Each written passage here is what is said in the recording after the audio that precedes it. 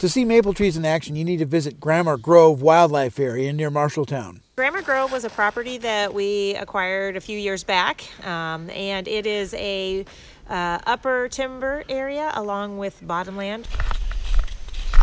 It's just, and great wildlife all year round, so it's a beautiful place to visit. On this visit, a rare saw-whet owl, usually residing in more Arctic climates. Hiking about a quarter of a mile in on ice-covered snow, some 150 trees have been tapped to capture sap when late winter weather makes it flow. Nope. So far, the sap is barely a trickle. Last year, they got over 2,200 gallons of sap.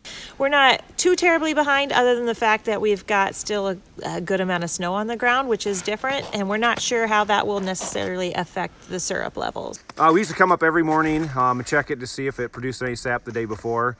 We keep track of the weather, highs and lows every day. On this day, a group of seniors and residents of the Iowa Veterans Home came to learn about how sap turns to syrup. This is a jar from our first year, and you'll see that there's crystals formed on the bottom of it because we overcooked it. They even got to experience some sweet syrup on ice cream and see how raw sap is made into syrup. Sap from your tree, it has sugar in it. You cook off all the water, so all of what's left is mostly the sugar. And then that's how you have your maple syrup. Last year's effort produced 3,500 gallons of syrup. From Marshall County, Roger Riley, Channel 13 News.